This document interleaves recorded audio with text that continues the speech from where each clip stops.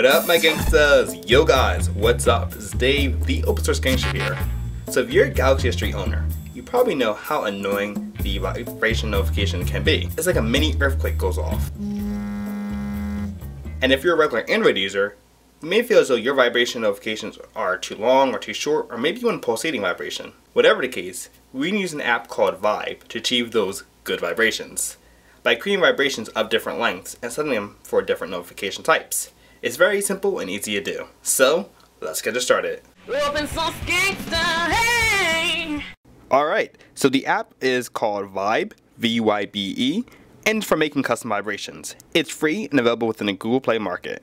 You see the circular disc in the middle, circular like object. All you do is hit record and tap the object to the vibration that you want. Alright, so let's create our first vibration. I'm gonna hit record, tap, stop, and we can play it back. So as you see, that was a quick vibration, like a 2-second vibration. But suppose I don't like that. Suppose I want something really, really long. That's what she said. Ha ha ha. Alright, so hit record. Alright, so the harder you tap down on it, the louder it's going to get. Wow, another dirty innuendo with this. So I tapped on it really hard, and as a result, you can see I have a triple pulsating effect. Alright, so let's say I love that effect. That's great. And you know what? I want 3 pulsating, loud, bangs, whatnot. So I'm going to go over here, hit save. Vibration saved. Now, let's say I want to set the vibration to something like a call, message tone, or what have you. I'm going to go up here to notification or text message. And it just set it as our SMS notification tone.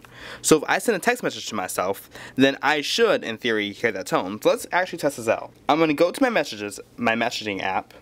Now the first thing you want to do, smooth this away, make sure your default notification, if you're doing this for vibration, is turned off so you don't have a double vibration effect. So now we send a message to ourselves, we should receive the same pulsating effect we heard earlier. So I send a message to myself. Here we go. See, are we going to hear it?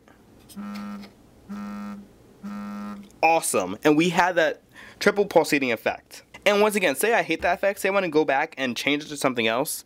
So let's say I want it to be a nice double thing. Alright, then we go up here to messaging, and we can also apply it to our calls as well. But, you know, I really hate it on calls, so we'll go to messaging. It's applied as our SMS message. Once again, we can go back to our messaging app, and then we heard that quick pulsating message. Alright, so once again, this app is called Vybe. It's available free within the Google Play Market, and it's just a great app. I highly suggest that you download it, check it out, and just have fun playing around with it. It's still in development, so it's still going to see new features, and there's still some bugs that need to be worked out. But overall, it's a really neat app and totally worth the time.